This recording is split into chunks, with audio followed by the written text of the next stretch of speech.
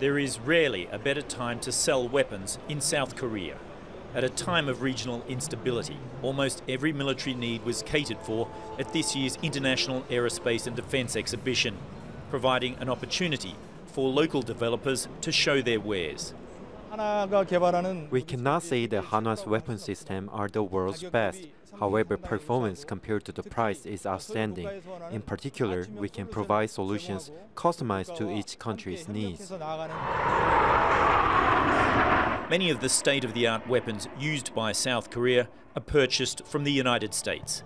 But the government wants to change that. South Korea aspires to become a military giant, strengthening the industry by improving its competitive edge. Exports of the locally manufactured T-50 trainer jet in the past 10 years have brought in $2.3 billion. But the company which manufactured the T-50 has been mired in a corruption and embezzlement scandal involving major defence projects.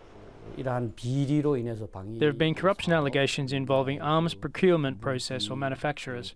However, we've set up institutional mechanisms to root out corruption and boost integrity. In the long term, we'll be able to develop weapons while integrity is secured.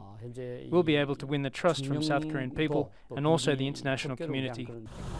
The escalating tension with North Korea has placed a stronger focus on this year's exhibition. 33 countries are showing off their military hardware here. President Moon Jae-in has used the event to contend that the country needs to advance its defence systems to counterbalance North Korea's nuclear threat. Urgently need to secure enhanced capabilities for our own aerospace and defence industries.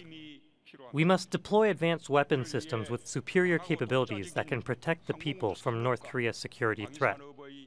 Korea will direct all efforts, he says, into a three-pillar defence system, comprising the toughly named Kill Chain, a strike system designed to preemptively target North Korean missile sites, the Korean Air and Missile Defence System, and the Korea Massive Punishment and Retaliation Systems, designed to target the North's leadership if South Korea comes under attack.